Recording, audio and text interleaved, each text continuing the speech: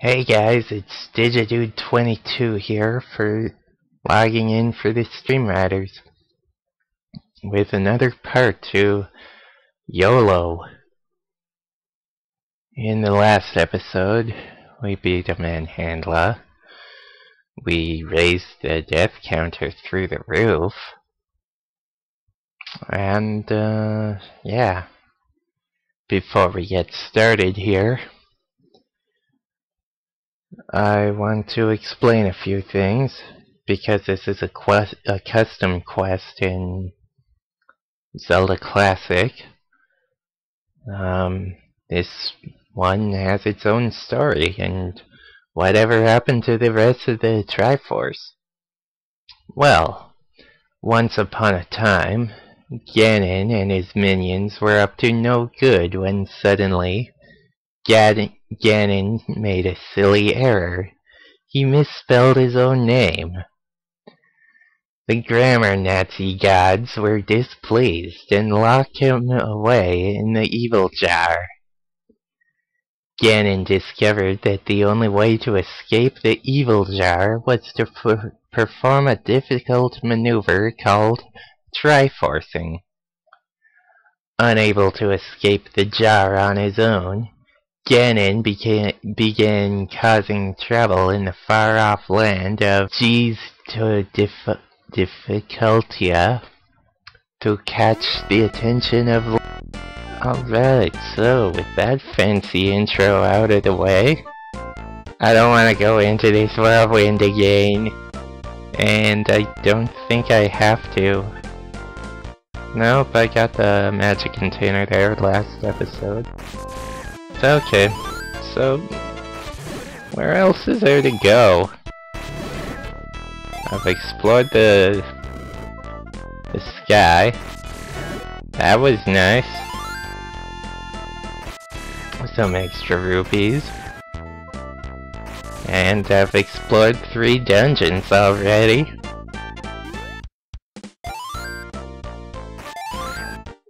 Well, aside from that little other place that I got myself into back at the Phanto's lair, there is one other place that we haven't been to yet.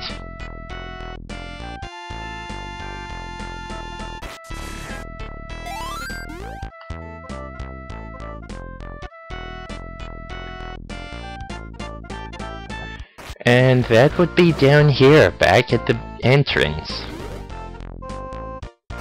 On this very first screen that we were on. See the moblin?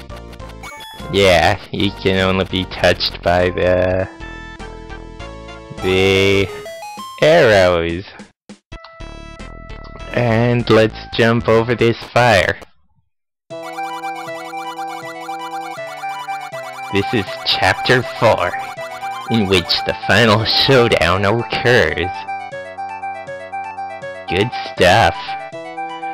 Now, remember back at Phanto's area there was a pond of healing water. Well, it's in here as well. Which is great, outstanding. And what's over here? If you give me some cash, I may tell you how to kill Gannon. Here, have one. My lips are sealed. You're not very nice. I'm trying to give you money here.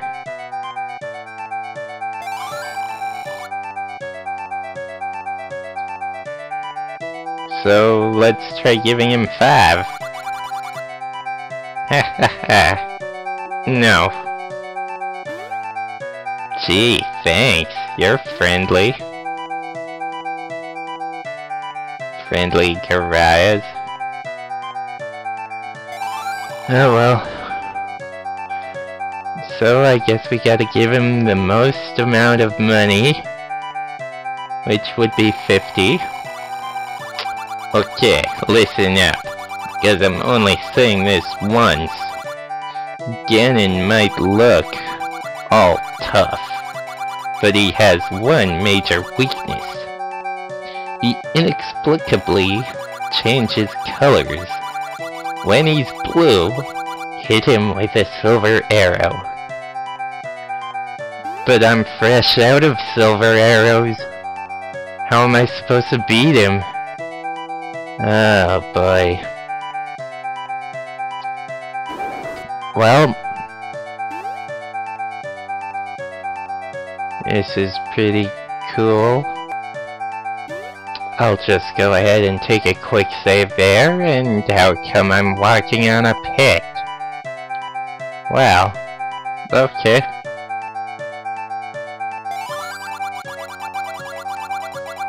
Take this sword. If you lose it, it's gone forever. Really? What type of sword is this? Well, this happens to be the level 4 sword. This is the Master Sword. And once again, we're just gonna walk on a pit.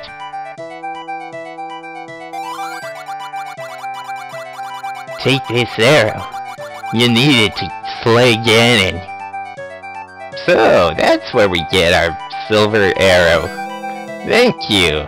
Thank you very much.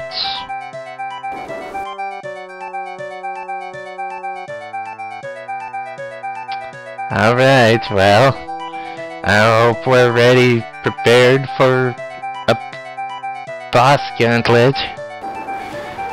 Oh my gosh, that's one giant Gliok. Whoa. Okay. This boss fight is all about patterns. Oh, and the sword beams don't even affect him. Just gotta know the timing of when to jump to avoid things. That's pretty much it. Fireballs coming from the 2 split off heads, and then there's this one that's just spinning around. Beating Gliok, we run into the second boss that we had to face, the Aqua Mentis. And this style of fireballs looks familiar. Oh right, yeah, stupid. I can't use my sword beams on him. Oh boy, ow.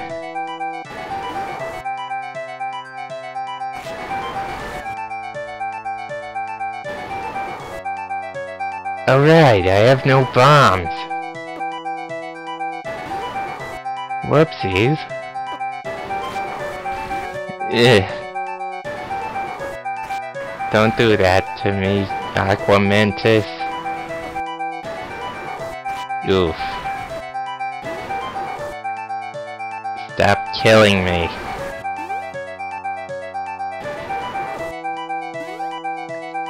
I said stop killing me. Gee whiz. There we go. And with him out of the way, the spiral fireballs leave as well. And so Dungeon 3's boss... Sure, there was a boss gauntlet, but the main boss was a manhandler. And I'm so glad this one doesn't use Wizrobe type attacks.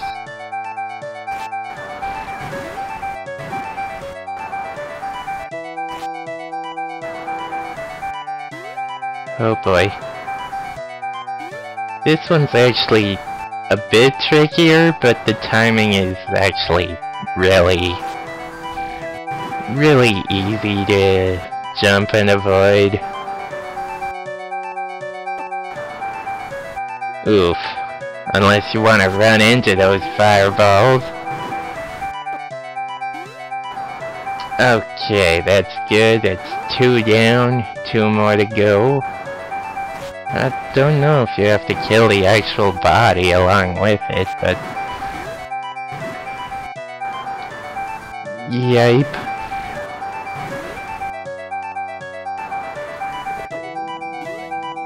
Blah. Okay, fine. Be that way. I guess I'm at a bad vantage point.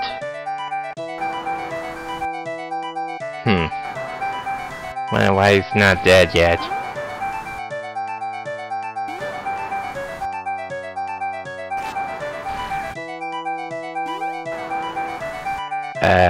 Game glitched out on me?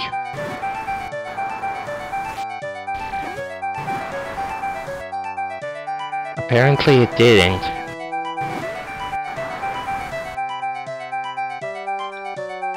Okay, that was good. Whew, that was close. A patch of healing water was being guarded by Manhandla. Oh, goody. Oh, goody, goody, goody. So, with that, I think it's time to go on to the next room. And while we do, I'm gonna let Past Me is going to be taking over for a bit, so... So, you have come. I've been waiting for you, Hero of 3-Force.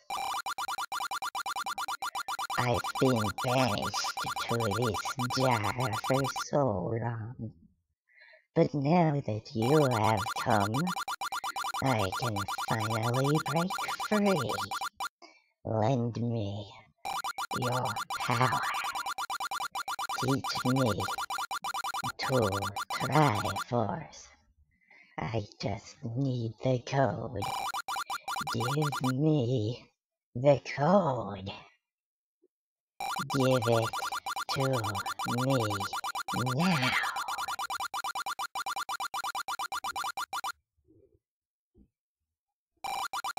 Like this? No, it can't be. You can't Triforce. You cannot save me. You are useless. You must die.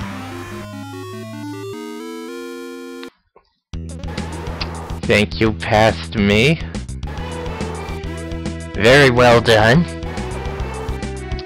Yeah, in case you were wondering, I used the previous voice clip that I used for Gannon back when I originally LP'd this. I added a few sound effects, a few touches here and there. But anyways, this is Gannon? No, this looks like the jar from Link's Awakening. I like that little reference you put in there. Back from the past. This was level 2's boss, I think. There we go. And he likes to teleport around once you've hit him. Also note the epic background music taking place for this boss fight.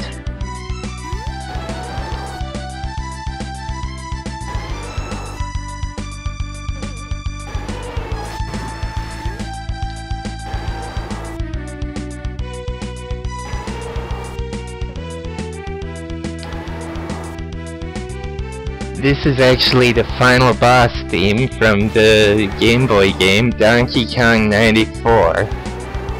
Released in 94 for the Game Boy. And if you want to see a very cool Let's Play of it, go check out Proton Chan right now. He's doing a great Let's Play of it right now. He's trying to upload once every week with it, but, yeah. He'll be at this hard in the game in no time. I can't wait for that. Oh, I missed.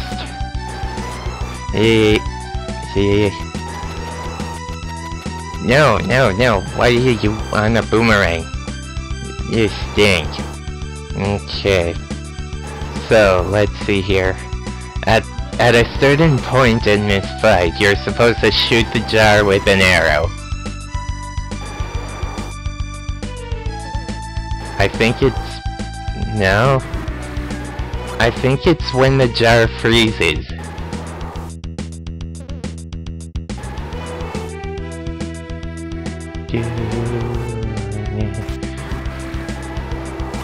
Like, you slash it with the sword, and there we go. Okay then. At least I think that. Yeah, cool. Okay.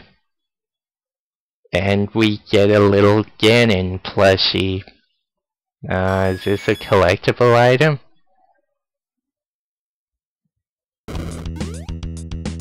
Whoa, not this time. I don't want to fall into your trap. Huh. Well, I guess we got to.